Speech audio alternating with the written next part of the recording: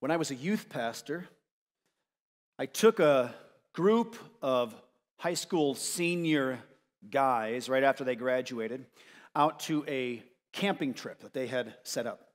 There were 5 of these young guys, and I took them on out. We headed to the Rocky Mountains, into the mountains of Colorado. And when we got there, it was a little bit, about right middle of June, I think, is when the trip took place. And the ranger at the station told us that the site where we were headed had still not fully thawed out. It was pretty snowy up there from the winter. They had a lot of snow that winter. Well, we were pretty stubborn, and we were pretty adventurous guys, so we said we're going forward anyway, and we headed up the canyon to get to our site. Well, after the first couple of miles, we trudged through first ankle-deep, and then eventually knee-deep, and then waist-deep snow, and we were each too stubborn to say anything about it and turn back. No one wanted to be the first one to say, guys. When we arrived at the site, we never found the actual site, but it was near a lake up there in the high mountains. And we dug the snow down enough that we could set our tents on firm ground. But it quickly became apparent that the snow was the least of our problems, because as we started setting up the tents, the wind came just whipping across that lake. And it was tearing the tent out of our hands. It was bending the poles.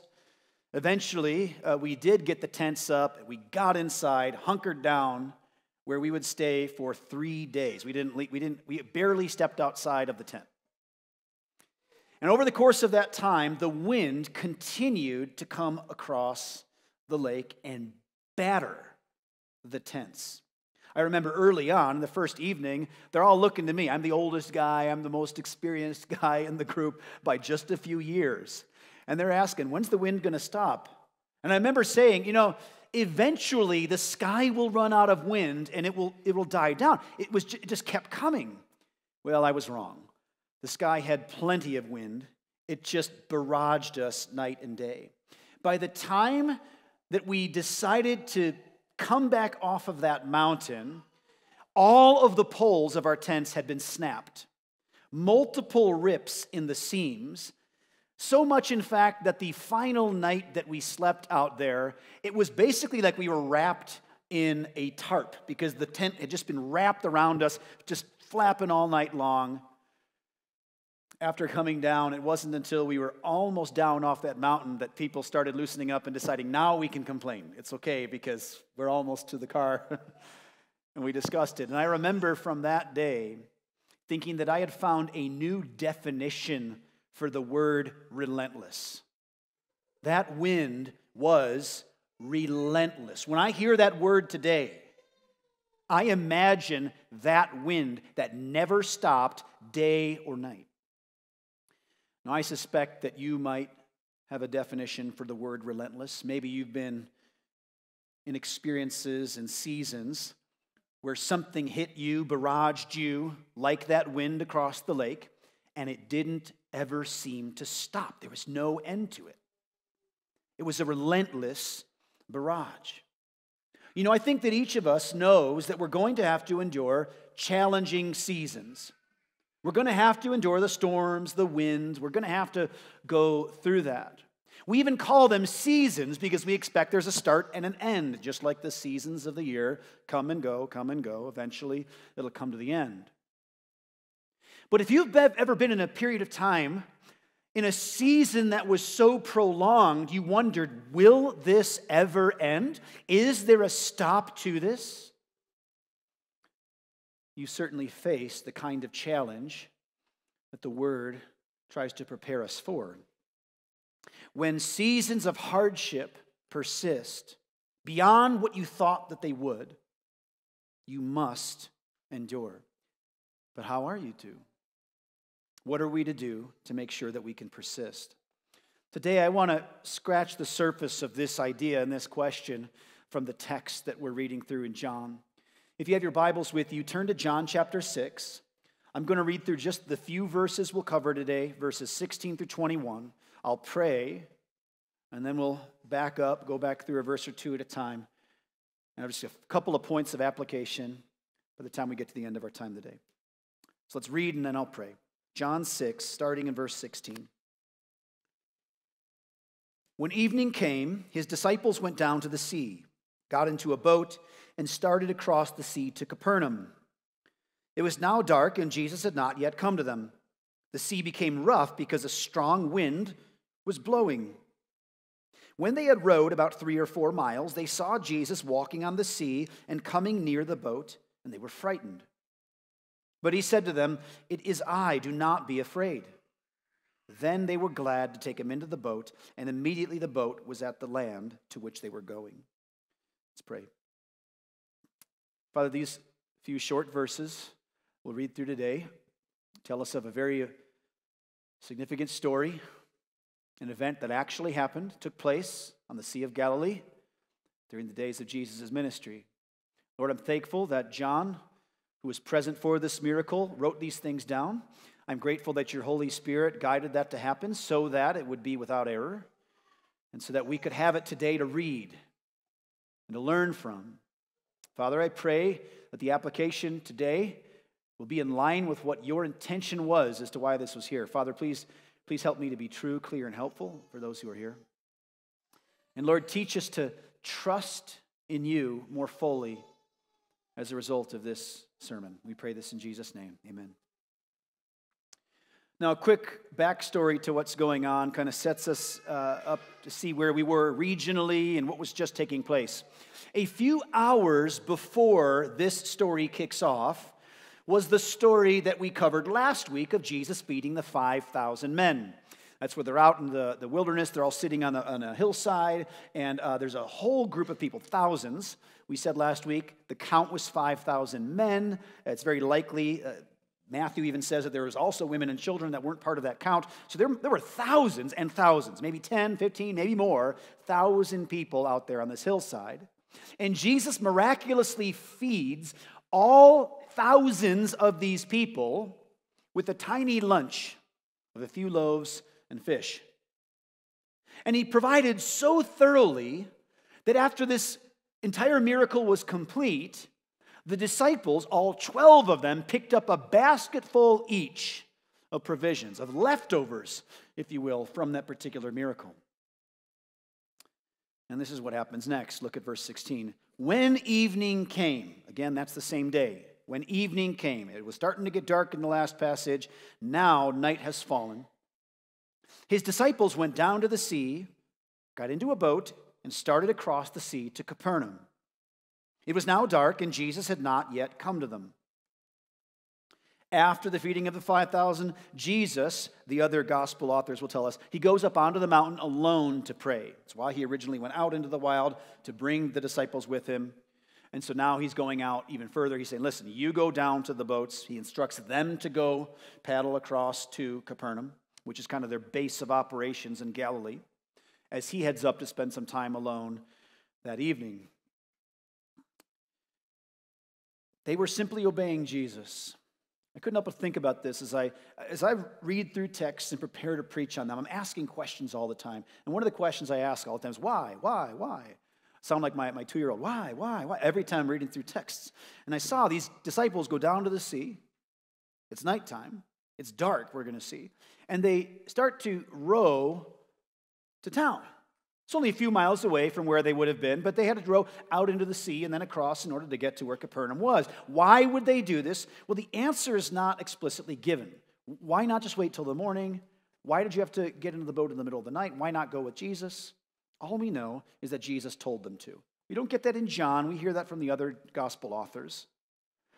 But simply, when a man miraculously multiplies a little lunch to feed thousands, gives you enough left over to take a basketful with you, also instructs you to do something else, you don't question him. You just do it. You just go. So these disciples make their way down to the beach, get in the boat, and they head out into the sea. Verse 18 tells us what happens next. The sea became rough because a strong wind was blowing the seas. Because a strong wind had come across that lake of Tiberias, that Sea of Galilee. It came across, it caused the storm to rage, it caused the waves to rise, and the sea was rough. Now, the wind in the Bible is often used as a symbol for random, uncontrolled events. This is symbolic for the circumstances that are unpredictable, occurrences that we have no control over as humans. Now, the sea began to get rough. Now, just a couple of weeks ago, on Christmas Eve, I preached a sermon on Jesus' calming of the sea. It was the very same sea. It was the very same disciples. It might have even been the same boat that they were in, quite honestly. But it was a different event. Now, during that sermon, I pointed out how the Word regularly uses this imagery of the sea to represent chaos and destruction. And so, at a risk of rehashing a whole portion of that sermon, I just want to very quickly remind you of this because I do think that it's worth repeating. The sea in Scripture is a place of disorder, a place of mayhem. It's a place of death. It's a place where forces beyond our control are at play. In fact, when a person is in the sea, they are at the mercy of the waves. We see this all the time in the Bible. Man can't control the sea. He's under control by the sea. He's at the mercy of the wind and waves. It's a place of death and demons.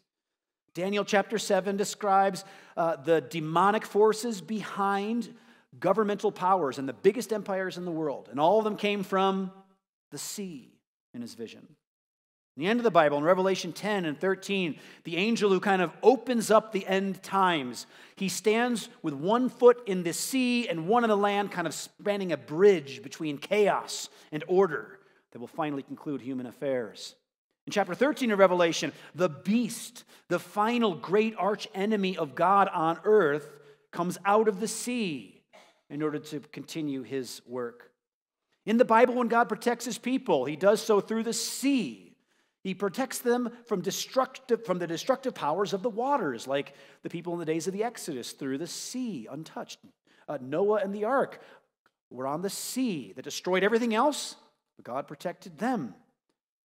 We're reminded by Jonah. You remember about the story of Jonah, what happened there? When Jonah was on the boat trying to get away from God's mission for him, when the seas got rough, what was it that the non-Jewish, non-believing people on the boat assumed? They said, this must be the spiritual work of some being, and someone on this boat must be accursed. That's why this is going down. And what did they do to Jonah when they figured out that he was the one? Reluctantly at first, but eventually they threw him out, the cursed man, into the cursed sea.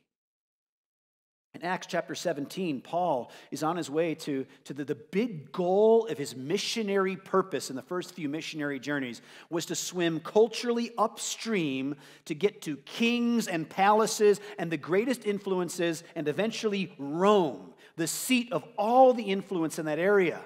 And while he's on the way there, he's on a boat, and what happens? He gets in a big turmoil in the sea. And God sends an angel to say, I will protect you, I will watch over you in the sea. Just do what I say. Stay on the boat. You and everyone else will survive. God protects his people from that kind of chaos. Guys, even Christian baptism points to this a bit. Because the primary illustration that baptism is supposed to be for us is us being buried into death and then raised to new life. What's the death? The water, buried into the chaos and the destruction of that finality, that death. We come up out of it. That's the whole image that we see constantly pointed to with Christian baptism. Even in the end times, in Revelation 18, God will once and for all take this great, awful city Babylon that is this illustration, this symbol for all the wicked works and intentions of mankind, and he will throw it into the sea. Jesus even warns people that if you lead little ones astray, it'll be better for you to have been thrown into the sea, a millstone tied around your neck, a place of death.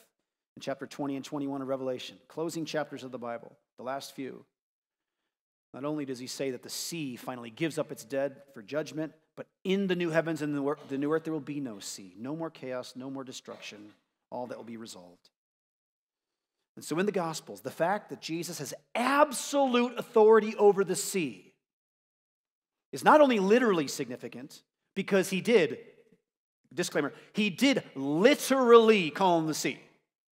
All these events I just described, they literally happened. I'm not saying they were they were only symbols. People actually were rescued through and from the sea. Jesus walked on the sea. Jesus calmed the sea. But that was also highly, highly spiritually symbolic. So that's the sea. When you're in your personal Bible time this year, and whatever course you're reading through, keep your eye open for water and sea. And I think you'll see this over and over and over again, how God demonstrates his authority and power by his ability to calm and to manage and to protect in the face of the sea. Verse 19, let's continue on. Sea's rough. We can imagine that there's fear. Other gospels will say they are afraid. It's rough because the strong wind was blowing. And verse 19 says this, when they had rowed about 3 or 4 miles, they saw Jesus walking on the sea and coming near the boat. And they were frightened. Now, unsurprisingly, the disciples are frightened by seeing Jesus. First, we know they're frightened by the storm. Then they are frightened by the sight of a man walking on the waves. I think it's a ghost at first, until they realize in the next verse it actually is, in fact, Jesus. Now, John makes this note that they are 3 or 4 miles offshore. They've already traveled a bit. It's not that they're trying to, get past the headwaters and get out. It's not that they're almost to their destination. 3 or 4 miles out, they're in a precarious place, and it's at the worst point of their journey, we can surmise, as Jesus finally arrives. They must have been exhausted. 3 or 4 miles of that rowing in heavy storms, in the dark, must have been an exhausting journey. It was a very real hardship for them. It wasn't fun. It was not enjoyable. It produced very real fear, very real concern, very real anxieties. Probably someone got a few more white hairs or hair fell out after this kind of thing, this kind of harrowing journey. It was not pleasurable. It was a miserable experience for the disciples, but not for Jesus. Jesus walked 3 or 4 miles worth on the water. How long does it take you to walk 3 or 4 miles? 30, 40, 50 minutes, depending on your pace, 50 minutes. Jesus didn't do a quick hop skip across a couple of puddles. He pursued them all the way across miles of this water. And simply for Jesus, he's just taken a stroll.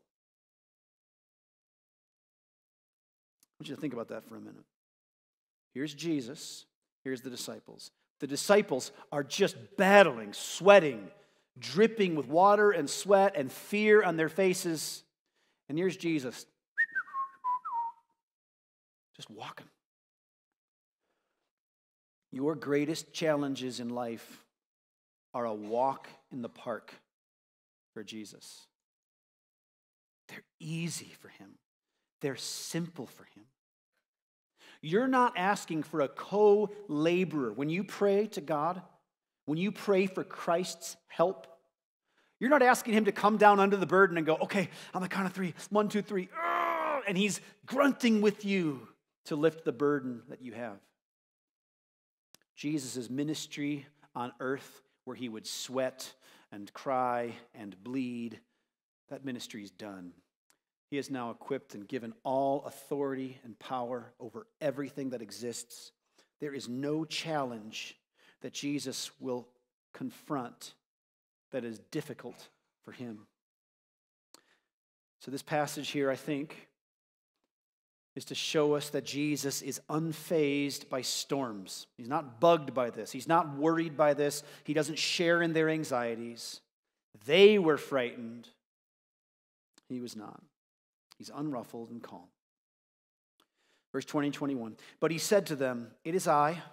Do not be afraid." Then they were glad to take him into the boat, and immediately the boat was at the land to which they were going. So he tells them, "It's I, don't be afraid." Oh, good, get in the boat. They're glad. Please get in here with us. They're glad to do that. And then, interesting note, immediately the boat was at the land to which they were going. Whether that just means that, whoa, it was supernatural, like he just zapped him to there, or perhaps it's just quite simply that because the calm happened immediately, which we know from other texts, it was, the route was easy, bam, that was all they needed. And then they arrived. And that's the end of the story. Now, this is interesting because very often in the Gospel of John, when he records significant miracles, he provides commentary on it. He repeats it or says it again or explains some teaching that Jesus offers about that specific event immediately after. So John tells us of a significant miracle and then unpacks it a bit. But regarding this particular one, this is all we get. John's done. He won't ever mention this again. And not only that, but we know some of the other really incredible things that take place as a part of this, John doesn't even care to mention. Peter walked on the water with Jesus at this exact event. John doesn't care to mention. Jesus, as soon as he gets in the boat, the storm is done. Literally, peace, calm happens. But here, John doesn't even mention it. But why? Why does John include such little detail in this particular story here? There are many of the events that take place in the other gospel accounts that John just doesn't add. Well, those are already written. I'm not going to add to that. And yet he puts this here. Why? Well, I just want to give you the cheat code from John chapter 20, 30 through 31. And I brought this up in every other sermon through John because I think it really matters. He writes this, "Now Jesus did many other signs in the presence of the disciples, which are not written in this book. But these are written so that you may believe that Jesus is the Christ, the Son of God, and that by believing you may have life in his name." So this, in some measure, accomplishes that. This needed to be there so that we would be able to be aided in our belief in Jesus.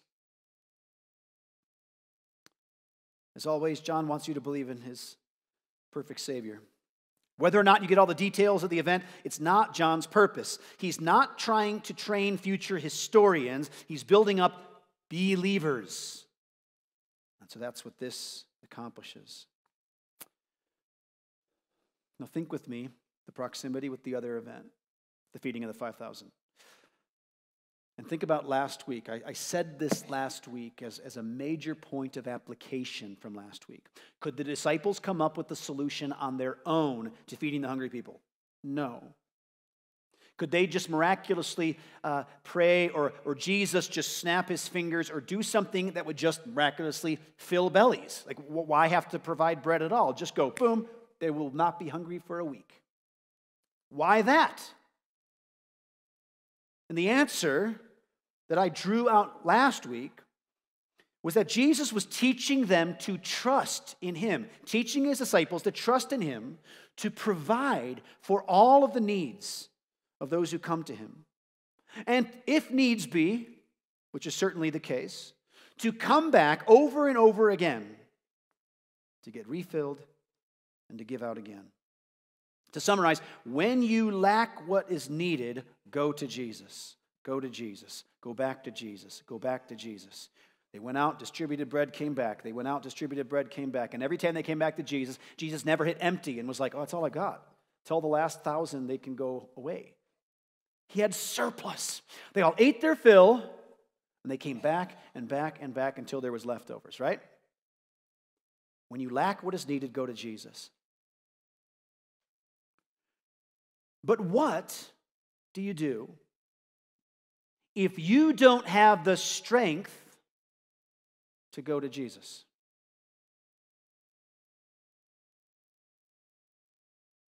The answer is, he comes to you. So here are these disciples. They just learned this amazing lesson. Oh man, this guy will give us everything we need. We just keep going back to him. Bread, fish, teaching, healing, whatever we need, we go get it. And now they're separated from him. By whose design? By Jesus' design. Go ahead of me. I'll catch up. I'm going to the mountain. You get on the boat. Okay, Lord. They get on the boat. They're out in the water. If any one of them decided to take on that moment to be the small group leader, to shepherd the crew. Okay, hold on. We just learned this from our Savior. We just learned this from our friend Jesus. If we need him, go to him. He'll take care of us. And they're like, we're trying. How can we? No amount of effort that the disciples could have offered on the hillside with hungry crowds could have produced the food to feed them. No amount of effort could have done it. No amount of effort while they're in the sea paddling away could have gotten them to Jesus. So what do? He comes to you. I think that's the point of the story. I think that's why John includes this here.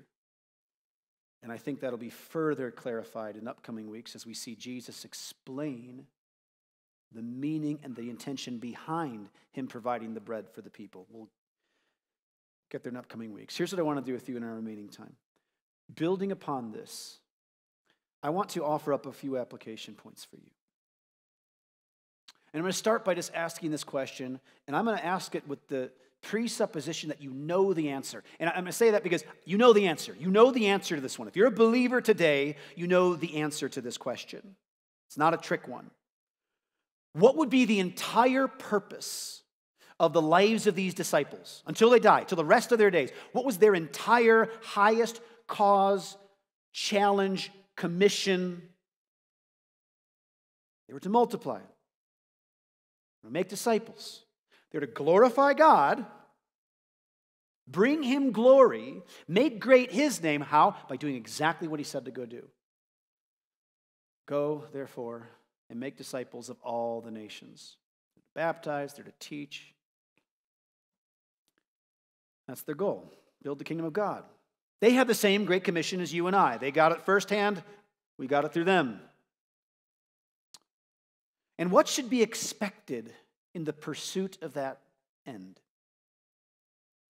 Peace and prosperity, a world that is without harm or hostility towards our message, maybe amicable and receptive to our gospel.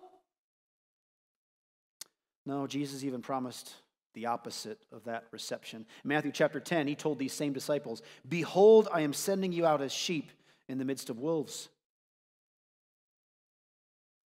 Later in that chapter, he says, "Do not think I've come to bring peace to the earth. I have come to bring not peace, but a sword." He sent them out into the sea of furious enemy resistance.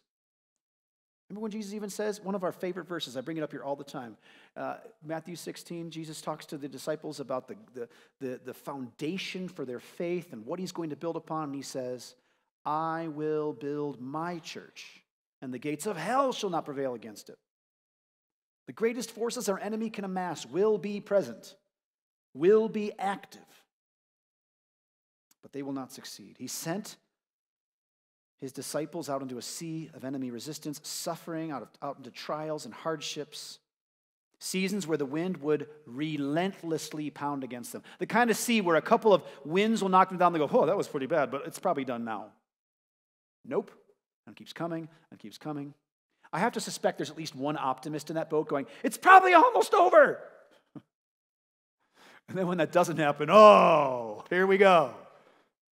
You said. No, the wind was going to keep coming until the storm was finished. Jesus did not promise all of our seas would be calm. He promised that he would be with us even to the end of the age. More than that, there is nothing that Jesus will ever ask of us that he will not also supply what we need to accomplish that mission. If he tells you to feed 5,000, he will multiply whatever little you come up with so you can feed the 5,000. If he tells you to row across an inland sea in the middle of the night in a storm, he'll make sure you get there. Whatever he tells us to go do, whatever the intent and purpose behind that command, he will supply the needs to get there. You know, I'm just thinking super practically on this one right now, because I'm thinking about our new church building, and I'm thinking about the needs to get there. There are 1,000 check boxes that have to be checked off before we can get into that space. Inspection stuff with the city, all the people to line up just right and in time. We're at a huge deficit of funds to get there. There's just so many things that can go wrong in a project like this. We're far from the end. It's not a foregone, bygone conclusion, right? It's not finished. We have plenty more still to do to get there. But I just need you to hear from me. I am absolutely certain about the mission that God has for us, which is to build healthy churches that stand the test of time, that endure to another generation, that multiply other healthy churches and pour into and encourage other healthy churches. I'm utterly and absolutely convinced of that. And I am also quite confident that securing buildings will be an enormous support to that mission. Does that make sense? So I am not saying that sticks and bricks are the mission. They're not. But I do believe that they are an incredibly critical scaffolding to the mission being built. They'll be utilized by God in enormous ways in order to continue to advance the kingdom in this place. And so, if I'm right about that part, I don't doubt for a second that I'm right about the big picture mission. But if I'm right about the part of getting into a building as a mini something for us in this season, then nothing can stop us from getting it. The Lord will provide. We may have to row 3 to 4 miles in the dark, in the storm. But if I'm right about that, then it's inevitable. Now you might ask, but why? So what I'm hearing you say, Rich, and it makes sense. We're going to go through hardships. Okay, there's going to be hardships. There's going to be seasons it's difficult. There will be times that the wind knocks you over a couple times, and then it keeps coming and keeps coming. Okay, you get it in your mind. Many of you, I suspect, actually have practical experiences you can draw upon. You go, oh, I know exactly what you're talking about. Maybe right now. Some of you are feeling it even more. You're going, I know exactly what you're talking about. But why? Why do we have to face the storm at all? Why not just have peaceful seas all the time? Wouldn't that be better? And the answer to that question is that the storms have purpose. The storms have meaning. They're there for something. They are being used for something. So here's the pop quiz. By whom? Who controls the weather? God controls the weather. Let me read a few verses for you. Psalm 135, 6 through 7. Whatever the Lord pleases, he does, in heaven and on earth, in the seas and all the deeps. He it is who makes the clouds rise at the end of the earth, who makes lightnings for the rain and brings forth the wind from his storehouses. There is nothing random about weather. What seems like chance to us is purposeful to God. God's never watching down and going, oh, what do you know? Lightning struck that tree. No. Psalm 65, 5 through 7. By awesome deeds you answer us with righteousness, O God, of our salvation, the hope of all the ends of the earth and of the farthest seas. Seas everywhere, I'm telling you. The one who by his strength established the mountains, being girded with might, who stills the roaring of the seas, the roaring of their waves, the tumult of the peoples. Can't help it. You can see there again, seas are more than just water. The tumults of the peoples. It's this place of chaos and destruction. And who stills them? The roaring of the seas? Our God of salvation. We experience all kinds of storms in our lives. And they can be terrifying. They can be miserable. They can be even exhausting. Some storms even wound us. Some storms, after they're finally gone, leave scars. But he sends those storms for a reason. They have a purpose. Hosea 6:1 says this, come, let us return to the Lord, for he has torn us that he may heal us. He has struck us down, and he will bind us up. Even your most miserable seasons are being used by God, are purposed by God to shape you, to sanctify you.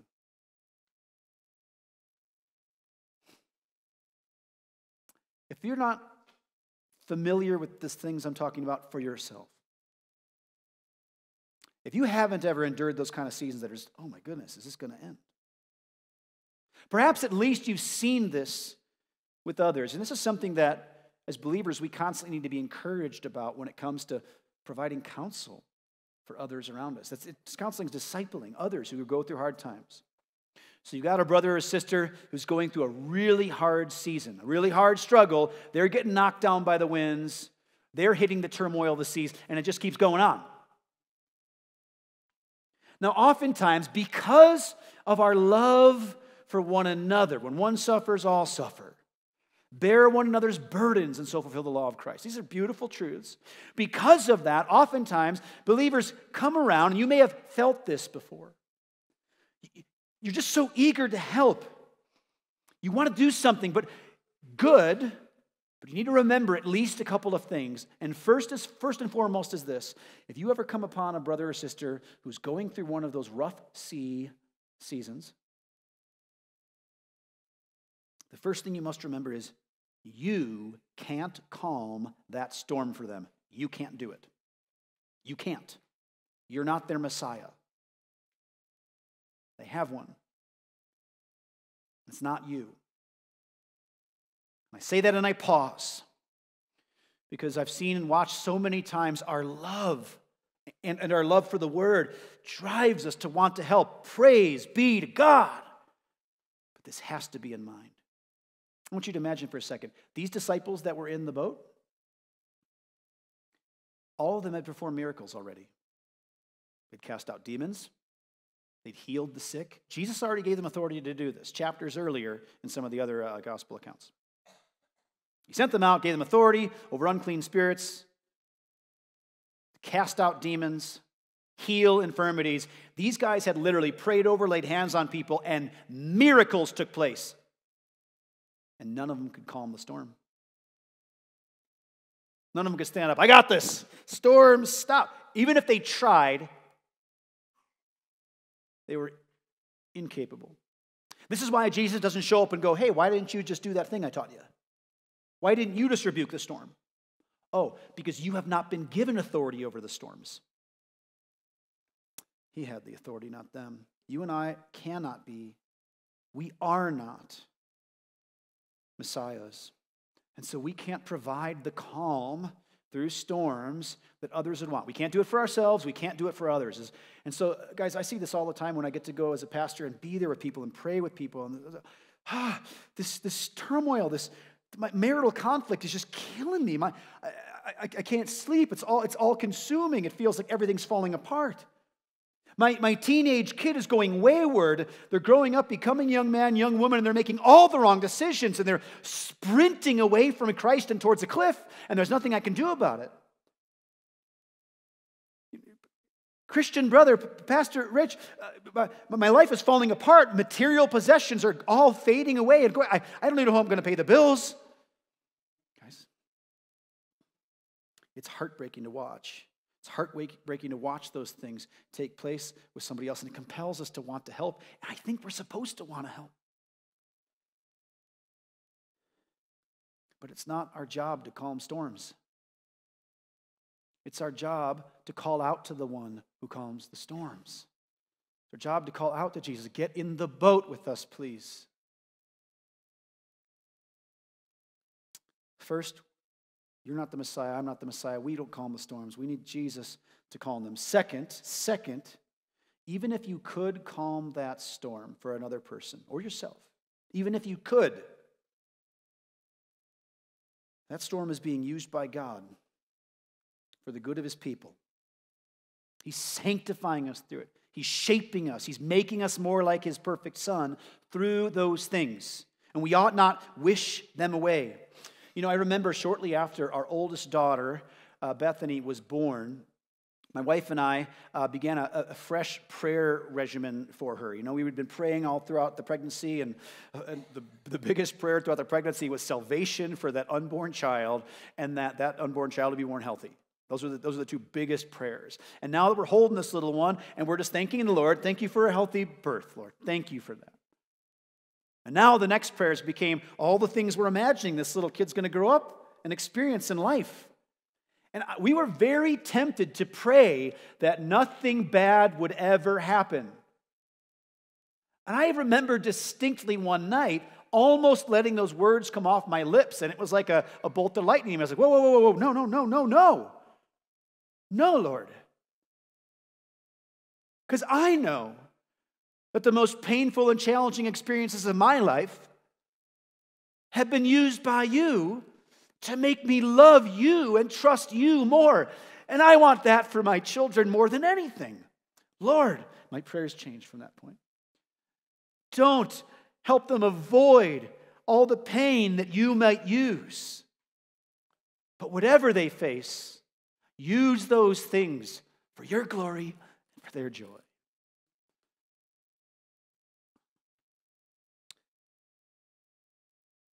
When we go through storms, we cry out to God. We oftentimes ask for the storm to stop. I want to say, I think that's a totally appropriate and right prayer. I think that's good to ask that. Lord, this is hard. Please bring it to an end. Father, this cancer is terrible. Please heal this person. Father, this season of horror that my brother or sister is going through is so bad. Please bring it to an end. Conclude this. Somehow, Lord, pray those things. Do that. But when he doesn't answer that prayer in the way that you're hoping, when he doesn't finish the disease and shut it down and heal the person, when he doesn't remove that burden from that person, when he doesn't immediately provide the kinds of things that you've been praying for, and you ask, why?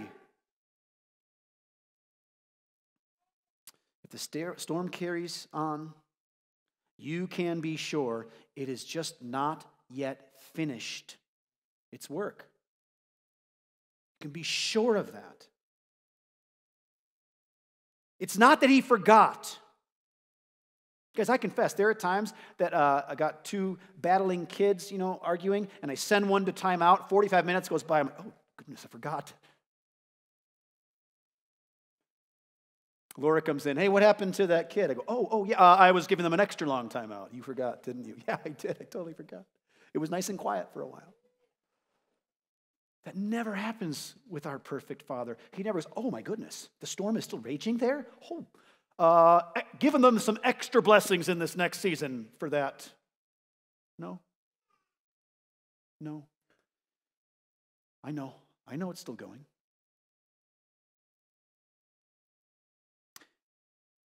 It's not that he's trying, but unable. It's not Jesus standing on the shore and looking out and seeing his disciples out there. Mark says that. He says that he saw them struggling. Imagine him being up on the mountaintop. He's there praying, just spending some time alone. He can see out in the darkness this little boat and rocking. He can tell he knows. He's not obtuse. He's not so limited in his knowledge that he goes, are they struggling? They got it. He knows. And it's not as though he stands on the shore and goes, well, if I could just get another boat. There is no problem with his ability. He is able. He is able. Nothing will stop him from going out to his disciples, not even stormy seas. He walks on them like nothing. So you and I cry out. We know he doesn't forget. We know he's not unable. So he's not saying, I'm trying to help. This is just too heavy. I'm trying to help. I can be here with you and commiserate, but no, none of that happens. There's a purpose. And so you cry out and you say, God, why? God, why is this still going? Why is the wind still knocking me over? The storm still raging? Why is this season so long? Please finish it. And he says, not yet. I'm not done. I'm not done. You have more to learn. You have more to grow in. You need more strengthening, and I'm doing that right now. What you need is persistence and perseverance. What you need is faith. What you need is to trust in me. And I'm working that now.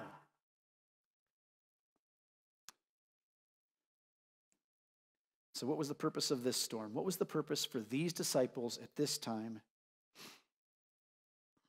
They needed to learn that what they needed was Jesus in the boat. They couldn't go to him, but he would come to them. They weren't alone. I thought about this. They weren't alone in the boat. You know what they had banging around their feet the entire time? 12 baskets full of bread. All the surplus from the season prior. Now, it doesn't say that. I'm assuming they didn't throw it overboard. I'm assuming it was in there. And even if I'm wrong, and my assumption is wrong, they could at least remember, hey, a couple of hours ago, remember how he supernaturally provided bread?